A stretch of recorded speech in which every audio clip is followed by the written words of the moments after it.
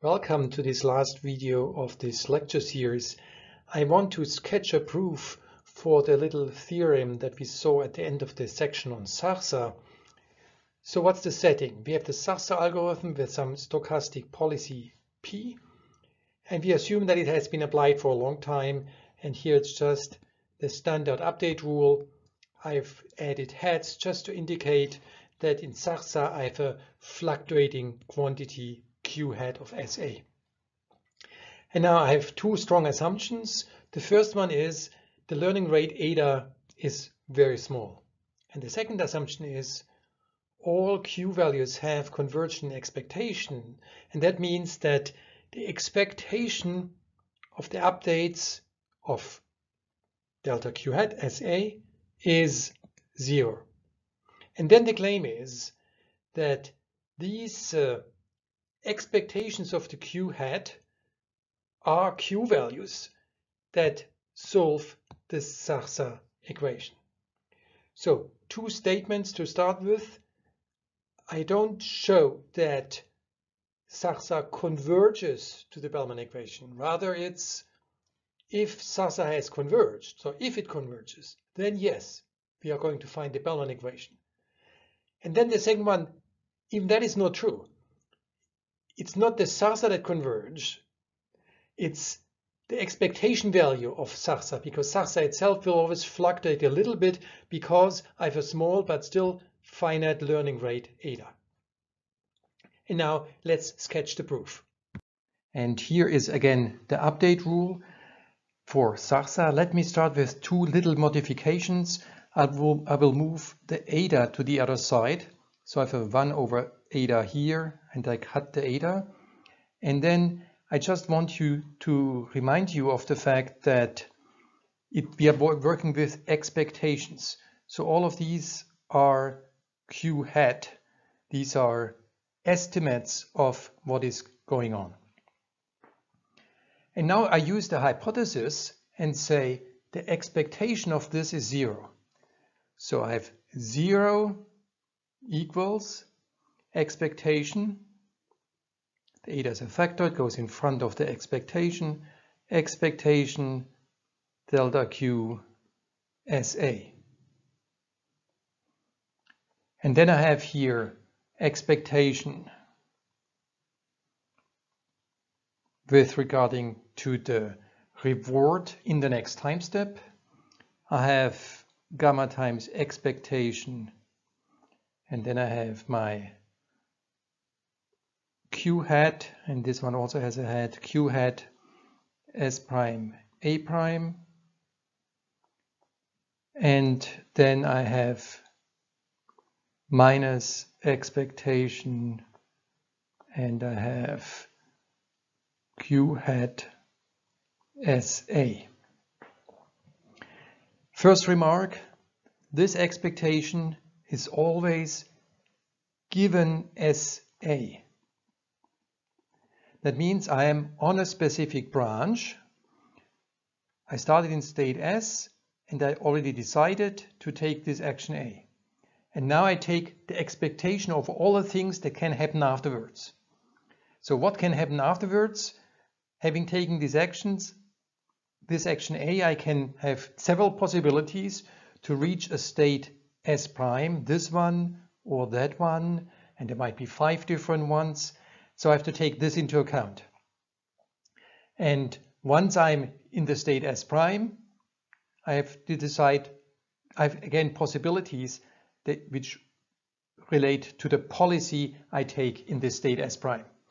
So let's work on this and just evaluate this looking at the graph.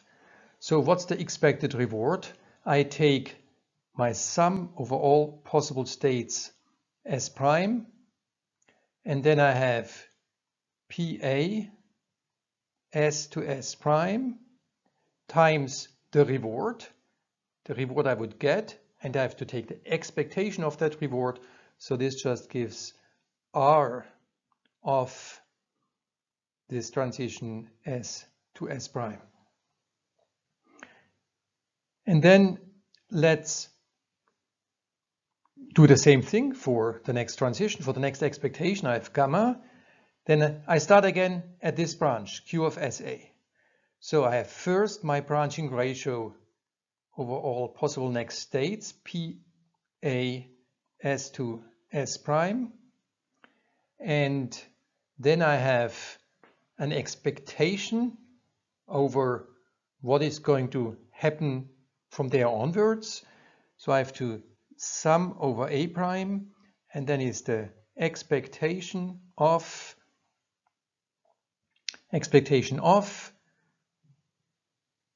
P, the policy, S prime A prime times Q hat of S prime A prime. I close the bracket, and then this term here still remaining, I shift it to the other side. So I would have here E of Q hat SA equals, this is the equal sign, whatever I've put on the right hand side. So this first term has already been nicely evaluated. Here I still have an expectation over two things, P times Q. Now, if the policy P of S prime A prime were a fixed policy, fixed parameters, then I would be able to just move it out of the expectation. However, the policy might be the softmax policy or epsilon greedy. In both cases, it depends on Q. And now I have a function that depends on Q, the policy function, times Q. So it's no longer linear in Q. It's not simple to take the expectations. And this is the moment when I would like to use that eta is small. If eta is really, really small, then I can take many updates, many trials before the Q values will change to a level where it really makes a difference. So I can take my expectation while Q is still more or less constant. And this is the approximation which becomes more and more exact if eta is very small, if eta goes to 0. Of course, eta has to be still tiny, otherwise no change ever happens, but it can be very small. And so while I do my statistical averaging, I can consider the policy as constant. Okay, so with this in mind, I just rewrite now what I found. Expectation of Q hat SA. So let me write this. Q hat SA equals, and then I have sum over S prime, PA S to S prime. You see that I have the same term twice. I have it here and there. So I will put it together. I will open a big bracket. Then I have the reward at the immediate time step, S to S prime, plus gamma. I've taken care of the green part. So it's now sum over A prime, P of S prime A prime times expectation of Q of S prime A prime. And I'm done. I'm done because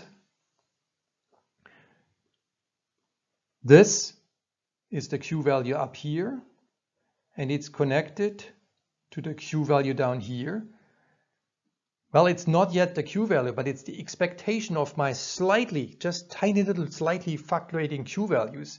So this is sort of Q of SA, and this is sort of Q of S prime A prime. So my expectation values solve the Bellman equation.